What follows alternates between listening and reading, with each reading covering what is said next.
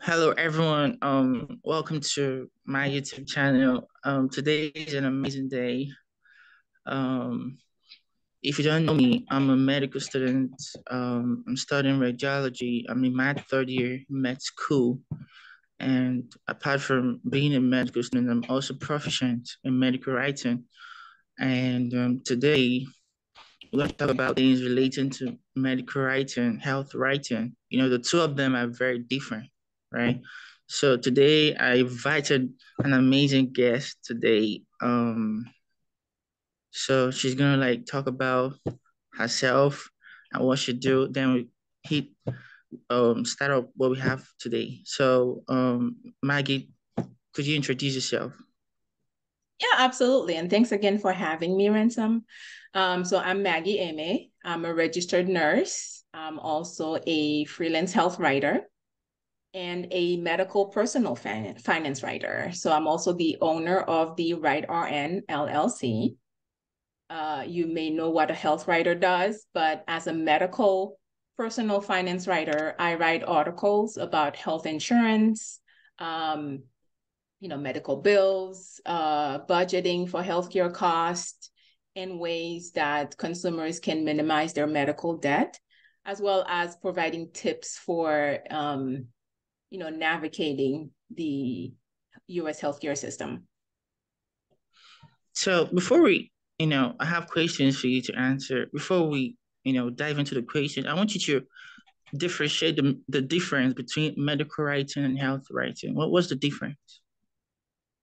So the main difference with medical writing and health writing to me really is health writing is more consumer facing articles. So whereas medical writing is more technical. So a medical writer may be writing pieces that target medical professionals, other medical organizations, whereas a health writer is more focused on writing pieces that are more consumer facing to educate lay people, the general audience. Okay, so can a health writer become a medical writer? I'm sorry.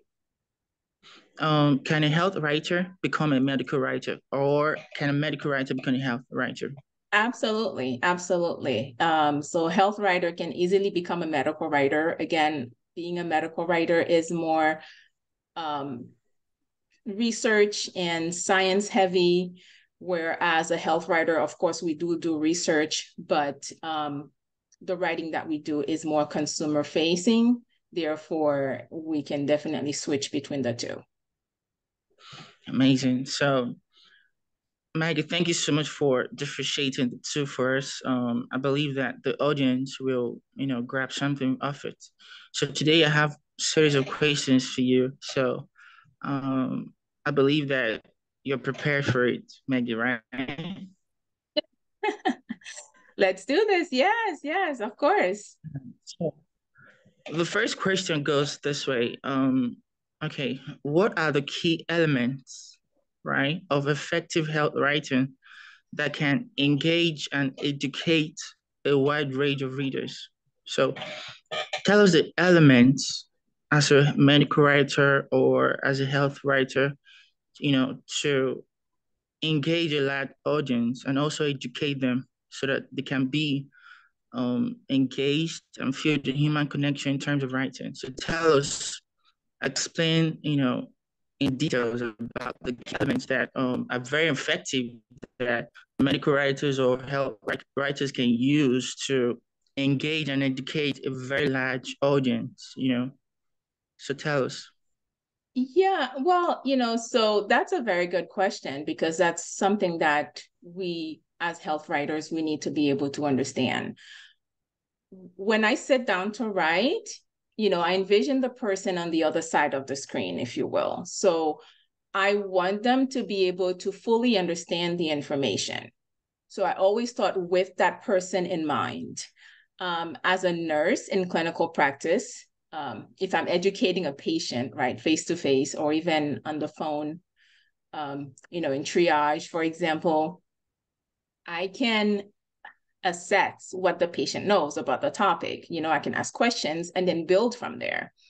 Also with, face-to-face, I can also assess visual cues. I can assess, facial expressions, body language that tells me if the person understands what I'm talking about. With writing, we don't have that luxury, right? So I go with the assumption that the reader doesn't have strong health literacy skills, right? So that they don't know anything or much about the topic. So how do I do that? Keep it simple. So use simple terms and explanations. I keep my writing mostly at an 8th grade level. Evidently that goes for, consumer facing articles. I'm a health writer. Avoid medical terms or explain what they mean if I have to use them. For example, I'll say heart attack instead of myocardial infarction, right?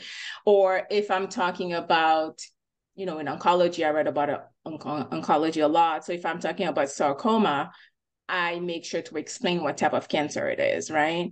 So you also want to think about your readers who are also likely short of time, right? People have a lot to do. People tend to have a short attention span. So you don't want to lose or confuse them with complex health information. They'll just tune out. One thing that I like to do a lot is include relatable examples, right? And analogies to make it easier for the reader to understand the concept. And then be objective, be factual, especially when discussing study results. You try to show both sides of things. I think it's a way of empowering the readers as well, to think about the topic, the findings from different angles, right? And before making a decision. And then one last thing I would say, and it's something that we talk about a lot, is sharing stories. That's always a great idea. People connect with real experiences, right? So if you can if you have a personal story to tell, or if you can share a patient's journey that could relate to the topic, then by all means do that. So that can make things even more relatable to the reader. And I mean, especially now with AI. So this is something that we want to try to include in our writing as much as possible. And then use empathy. I use empathy in my writing. So be understanding of the reader's concerns, provide, solutions that actually make a difference, right? So you want to give practical advice that people can use, like good takeaways. Whoa, amazing, Maggie. Really amazing. Like, really amazing. So before we move forward, I really loved what you said about stories. I could remember when I wrote my story about how I started my medical writing, because I started monetizing my medical writing since I was in my first year in medical writing. That was in 2020, 3 years ago. Is when I started monetizing my writing. I started getting clients. My first client was at Upwork.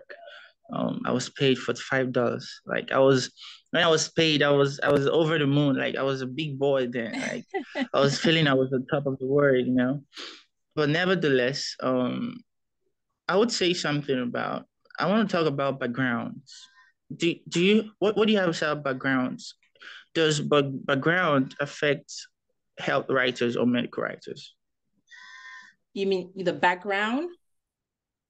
Yeah. Do they have to be like have a health something kind of background? Is it most you can for instance you're a nurse, right? You have a health background and you're very proficient in terms of medical writing. So what do you have to say about someone that is a health writer that don't have any background in medicine or healthcare? What are the benefits? How would they cope with, engaging the audience in the wide range? Well, I mean, you don't have to have a medical background to be a proficient health writer. I know some very proficient health writers who don't have a medical background or don't have credentials. They may have some experience, but they're not credentialed medical professionals, and they do very well with health writing. It's really a matter of understanding how to go about writing consumer-facing health articles. That said, having credentials such as being a nurse or an MD, a nutritionist, what have you, helps in that respect, because you would have had the firsthand experience of dealing with patients. So you can anticipate patient needs, so you can discuss that already in your articles without having to go search for the information. So you would have those firsthand experiences. But yeah, so I don't know that having a medical background is absolutely necessary to be a proficient health writer, but it definitely helps. And it also helps with, ranking for Google. So having that credential behind your name as an author can help make a difference. That's amazing, Maggie. That's really amazing. I do agree to what you just said. The second question goes this way. How can health writers strike a balance between providing accurate and evidence-based information while still making the content accessible and understandable to non-medical audience? So this is kind of like relating to my question I asked about background. So how do health writers or medical writers strike a balance between, evidence-based information, and still making it, accessible to a wide range of audience and understandable to non-medical audiences. So what do you have to say about that, Maggie? Yeah, so that's a great question, because that's a skill every health writer, right? Whether you have a background, whether you're a medical professional or not, that's a skill that every health writer needs to have, right? So it's always backing up your writing with reliable sources.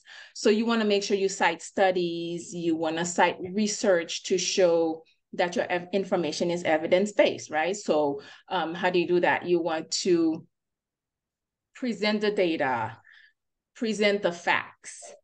As I mentioned earlier, you want to present different perspectives on the topic, and then present studies that both support and refute the claim, right? If applicable. That way you'll not only, build trust with your readers and educate them, of course, but you also empower them to kind of help them make, informed decisions when you present facts, right? Of course, you break down the facts into simple terms that they can understand. So, like when presenting research, I like to break down complex terms into simple explanations, as I said. So, you want to think about how you'd explain it to a friend. We mentioned the 8th grade reading level, how you would talk to a child. So an 8th grader is 13 or 14 or maybe 12 years old. So, you want to define technical terms clearly. So you want to use examples and try to relate what's being discussed to something that people can easily understand and connect with, right? So use visuals if you can, of course. That's always helpful. If the information is really heavy or really dense, so you want to break it into smaller sections. So that's where formatting also plays a role in, conveying all the information that you want to convey. So you want to try to incorporate a key takeaway in each section, just to, give people a quick snippet of the information that's involved, like a quick summary. Again, think about people may be short on time. They're in a hurry. They have things to do, but they need the information. That's evidently why they're searching for it. And then, use active voice. We hear about that all the time. So, say use Grammarly. Grammarly is very helpful when it comes to identifying passive language. So you want to try and avoid passive language. For example, you want to say you can instead of, patients are advised to. Awesome. This is an amazing explanation, Maggie. that's what health writers do about breaking down medical jargons into little pieces that are really understandable, to medical audience out there. So I believe that the Yes. audience, will learn something from this, because there are people that watch this video that are not medical audience or medical, practitioners or whatever. So they'll be like, Mm-hmm. okay, how does this concern me? So it does concern you, because while you're reading, some articles or some journals, publications made from medical writers or health writers, you can understand because of the little pieces that are really understand. And that's amazing. Thank you so much for explaining that for us, Maggie. One more Sure. question goes to, in the era of abundant health information online, you can go online, you see a whole lot of Yes. you know, abundant health information like encyclopedia, how can health writers ensure the credibility and reliability of their Reliability. sources, and how can yeah and how can they help readers differentiate between trustworthy and unreliable information? So can you explain that first, Maggie? Yes, absolutely. And you have some great questions there, and this is another extremely important skill for health writers to master, right? So it's absolutely crucial. Like, we have to take the time to vet our sources thoroughly. Again, the consumers are kind of are relying on us as health writers to explain matters to them, to explain, a topic to them. They want to, they're looking up something, so they want to be able to understand it, and they want to know that the information they're receiving is accurate, right? As accurate as it's going to be. That's probably why they're not on TikTok looking it up, but they are, online on Google looking it up from someone hopefully who has all the information and can give them accurate info. So how do you do that? One thing that I say is, check the author's credentials, right? So you want to check who they're affiliated with, because that can make a difference, such as, if they're affiliated with an institution or organization, you want to, as a health writer, so you want to know, well, could the study results that this person authored, could those results be biased because of their affiliation? So that's one thing I always take into account, is scroll all the way down to the bottom of that study and find out who they're affiliated with, right? Stick to primary sources. So for example, I use the NIH, use the CDC, etc., those primary sources. Also use well-known organizations, like the American Cancer Society. I mentioned that I read a lot about oncology. If you're writing about dermatology, use sources, information from the American Association of Dermatology, or, government sites that are reputable. The other thing that I try to do is try to cite peer-reviewed studies whenever possible. They're not always available, but I try to drill down to peer-reviewed studies, right? And then, read multiple sources, right, to be sure that the information is consistent. So I don't rely on one single study, as I said earlier, that may be skewed, right? And then I don't cherry pick either just to make a point. So you want to be objective, you want to be factual, and as I said, you want to present all the information to your reader. So, if you're using curated sources, check the author's credentials as well. That tells you a lot. So usually if you click on the author's name on a published article online, there should be some information about their experience, their affiliation. So you want to be mindful of that. And that goes for us as health writers and for the audience. So they can always check out the author's credentials as well to see how reliable they are. And then I would say try to use recent articles, right? So healthcare is always evolving. medical guidelines are always changing. You know that, Ransom. So, an article that was Yeah, I written do. 15 years ago might not be necessarily relevant today. So you want to make sure that you're using information that's current.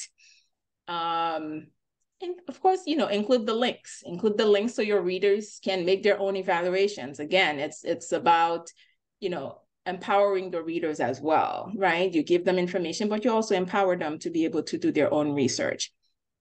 So, if you come across data that's a lot of times I come across data that's preliminary, right? Or, that needs more research, then I make sure to tell that to my readers, this is the information that we have available, but more research is needed. Something as simple as that.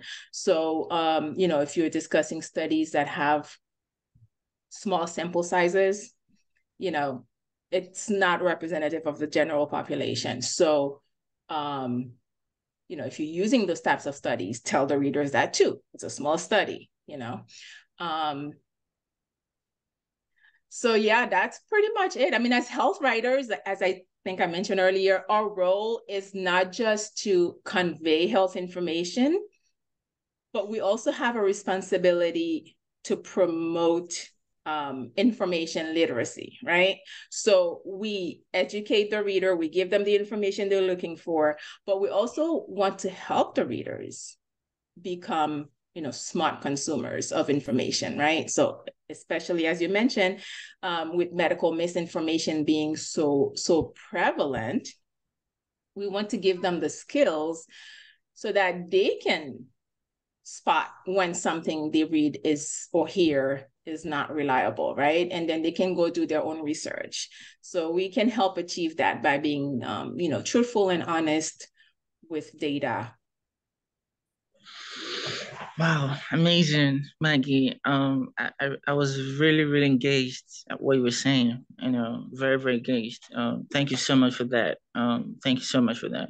As Sure. a radiology medical student, I've during my second year clinical rotations, I was opportune to meet a couple of patients suffering all different kinds of diseases and stuff. So let's talk about the sensitive topics about health issues. So um, you've been doing some writings on oncology, and that's amazing because I've written some articles on oncology too. So I have pretty idea about what that means. So I would love if you can tell me what are they. Okay, looking at the world right now, the medical whatever is really changing. The artificial intelligence is really taking over everything. So, what is the what are the health issues that you can talk about today to bring more awareness and increase more, for people to be aware about it? So, any diseases that you can think or any health issues that are really sensitive that the audience needs to know about and the precautions. Do you have any for us? Well, do you mean when we're discussing sensitive topics, such as something as oncology, or is that what you mean? Like, how would the health writer be able to address that correctly? Exactly. Okay. Okay. Yeah. I mean, yeah, and like you said, in oncology, yeah, those can be sensitive topics as well. So just know your limits, right? So if I'm unsure about a topic, even though I've done a lot of oncology, I've worked a lot in oncology as a nurse. If I'm unsure about a topic, or if I don't know, what's appropriate to say, or if I don't know the correct terminology of something that I may not be comfortable with, reach out to experts, reach out to your SMEs, your subject matter experts. You want to be able to, again, this is where empathy and respect come into play. And that really is across the board, not just when discussing sensitive topics. So, you want to use inclusive language whenever possible, right? Avoid isolating people. But the only thing that I've come across in my writing is that the use of inclusive language is usually depending on the publication. So some publications don't really are not proponents of it. So, that's something that you'll have to discuss with the publication. But that's something that's absolutely important to keep in mind. One thing that I also learned from a publication that I work with right now is to avoid labeling people with a health condition, right? So in other words, avoid saying something like, she's a diabetic, right? If you think about it, diabetes is not who the person is, right? But it's rather it's an illness that the person has. So instead, say she has diabetes instead of saying she's a diabetic. And it makes a difference. This is something that I've learned just from, working with a publication. You never really thought about the effect of switching those words until, you actually have to think about it, right? So, and then you want to be, when talking about race, when talking about gender, when talking about ethnicity or age. So you want to be very sensitive and respectful as well. And then just educate yourself to be culturally competent. We read a lot about different cultures, different genders. So you want to, again, avoid isolating people, try to use the inclusive language when you can, and then try to be as culturally competent as possible.